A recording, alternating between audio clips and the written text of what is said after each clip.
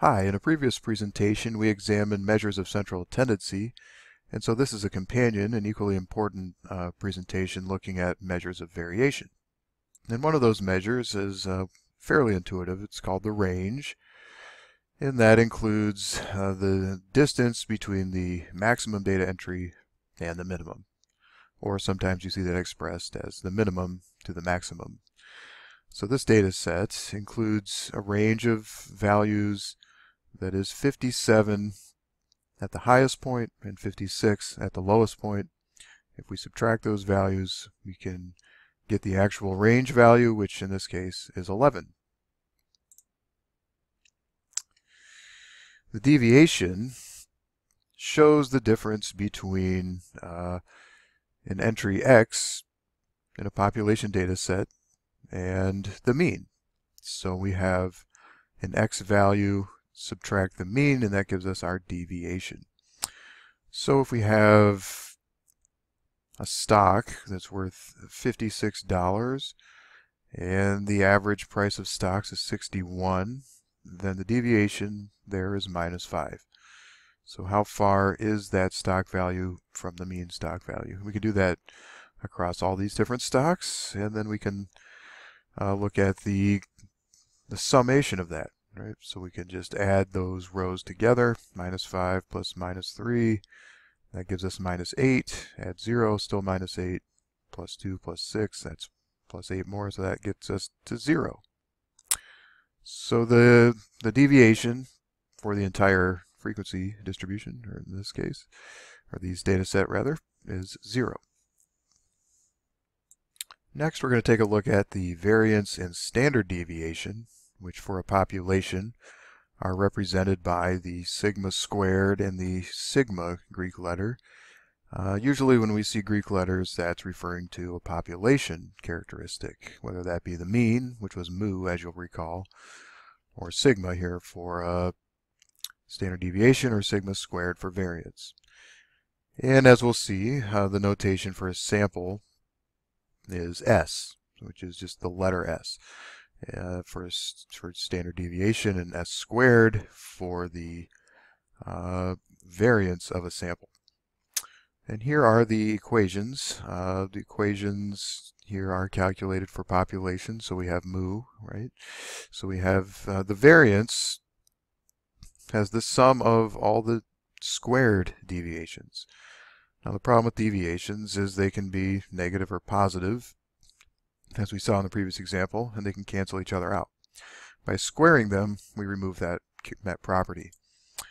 When we take an average, we get the average variance of the squared deviations. If we want to find the standard deviation, we just simply take the square root of that, and that's why you see this same equation here down here, but under the square root. So these are the steps involved in finding the standard deviation of a population. And the first of those steps is to get the mean of the population data set, because we're going to need the mean in order to calculate the standard deviation, as we saw on the previous slide. We then find the deviation of each entry in the data set, as we did with the stock prices, where we were just looking at the deviation. Now we're not, in that case, we weren't looking at the square of each deviation. So what's different about the population standard deviation is that we're going to be looking at the square deviations. And that's step 3. After that, we then get the sum of the squared deviations as step 4. We take the average of that by dividing it by the number of cases in the population, in this case. And finally, we take the square root of that, because this step 5 gives us the variance. We're interested in finding out the standard deviation, which is just simply the square root of the variance.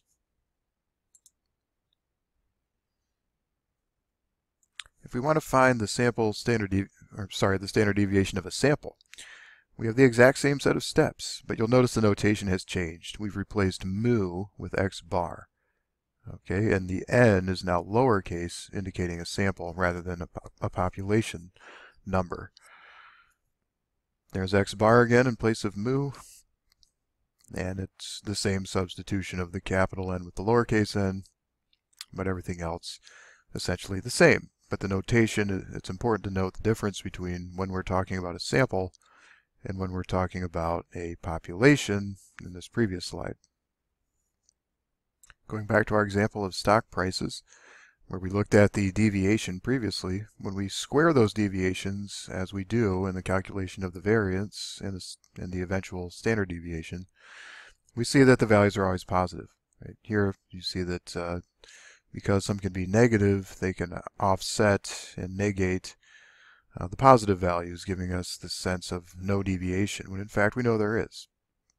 So the deviation is not as useful as a measure of variance and variation as compared to the squared deviations, which can be used to calculate the standard deviation and the variance, as we said. So the standard deviation is one of the most important measures in statistics, gives us a very good idea of how our data are distributed. And in this case, this is a very normal distribution. We have an average of 4, we have a standard deviation of 1.18. So you can see as you add standard deviations, you're adding 1.18 to that value of the mean. If we had a standard deviation of 0, that would mean that everybody's got a 4. That everybody, if there were 4 cases, all of their scores would be 4. Next, we can talk about the empirical rule, which applies to symmetrical bell-shaped distributions, where the standard deviation has the following characteristics, and that is about 68% of the data will lie within one single standard deviation. If we got to 2 standard deviations, we're going to capture 95% of the data.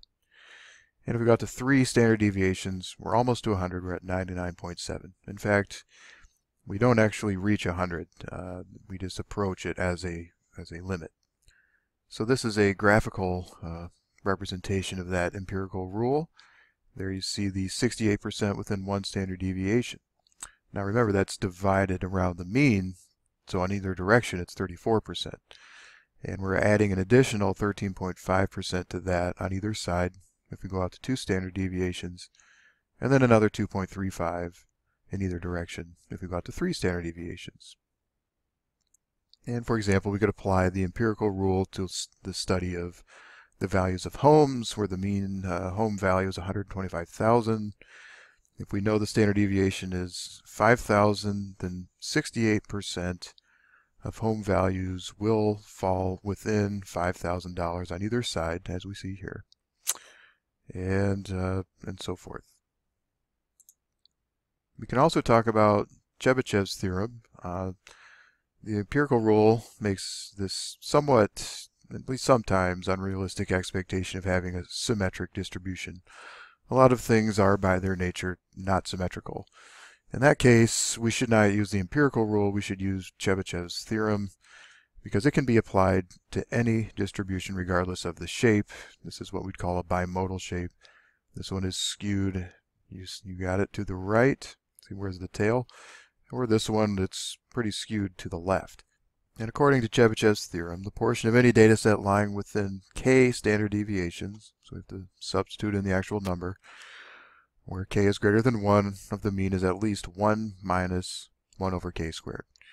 So if k is 2, in any data set, at least 1 minus 1 over 2 squared is going to give us 3/4 or 75% of the data lie within 2 standard deviations of the mean. And if k is 3, we can see that works out to about 88.9%. So this is a very useful addition to the empirical rule because it doesn't make the same assumption of normality. And so here's an example of Chebyshev's theorem. The mean time in a women's 400-meter dash, which is 52.4 seconds. The standard deviation is 2.2 seconds. And at least 75% of the women's time will fall between what 2 values? And if we use the formula 1 over 1 minus k squared, we can see at least 75% of the women's 400-meter dash times will fall between 48 and 56.8 seconds. Next, we're going to look at standard deviation for grouped data, which will be a way to enable us to find the standard deviation for a frequency distribution. We were examining those in the previous presentation. So the sample standard deviation has this formula. S equals the square root of the sum of the squared deviations times f. And there f is what? The frequency, right? And n minus 1 is the sample. N is the sum of f minus 1. So the example, following frequency distribution, represents the ages of 30 students in a statistics class with a mean age of 30.3 years. We found that when we were learning about getting the mean for frequency distributions. And so if we come back to that same table, we can see how we get to the standard deviation using this formula. And the result is 10.2.